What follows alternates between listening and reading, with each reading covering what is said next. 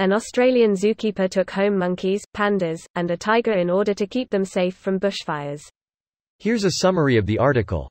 An Australian zoo was able to save all of its animals facing threat of bushfires thanks to a zookeeper who sheltered monkeys, pandas, and even a tiger in his home. The Mogo Wildlife Park is located along the south coast of New South Wales, Australia, and is just 10 minutes from Batemans Bay, a popular tourist area that has been severely impacted by bushfires. Chad Staples, director of the zoo, told the Australian Broadcasting Company that zookeepers were well prepared to protect the animals as bushfires broke out in the region over New Year's Eve. Any species of animal that was small enough, or was in an area we couldn't protect, we caught up, he told the ABC. Right now in my house there's animals of all descriptions in all the different rooms with different pet packs so that they're safe and protected. Staples told the ABC that zookeepers felt it was safer to keep larger and more dangerous animals including lions and gorillas in their night enclosures where they would feel more comfortable as bushfires raged around them. We've been sitting in a plume of smoke for weeks now, so it wasn't like today set that off worse.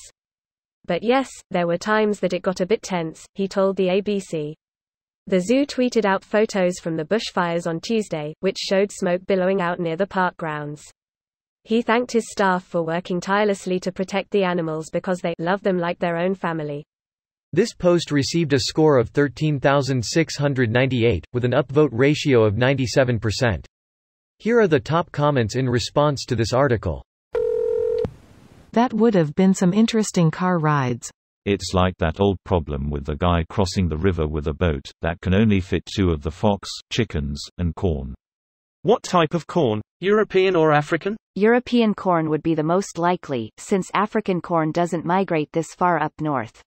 What if it was carried by a swallow? Are you suggesting a swallow has the carrying capacity for a can of corn?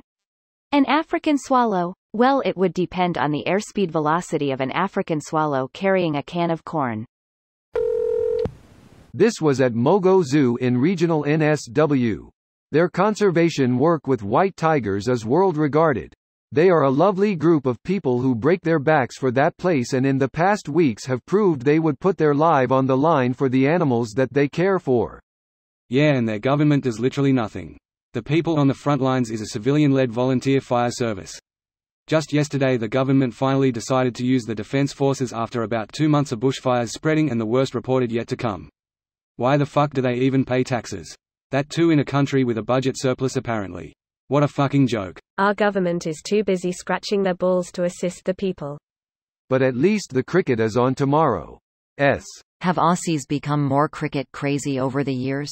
Why or why not? Same as ever really. People that like cricket like cricket. People that don't think it's the worst invention ever.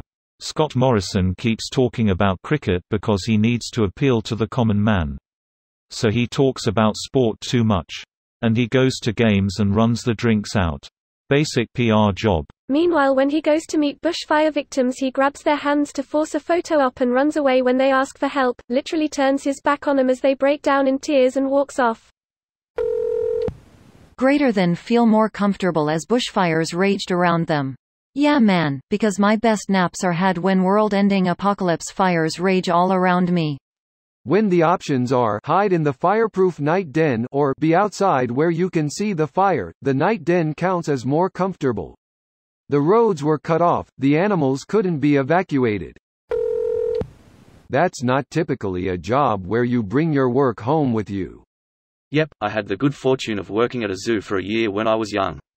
The only thing I took home with me was the odor. Sir, do you know why I pulled you over? Obviously, it's because the panda is half black. Asians taking our bears' jobs.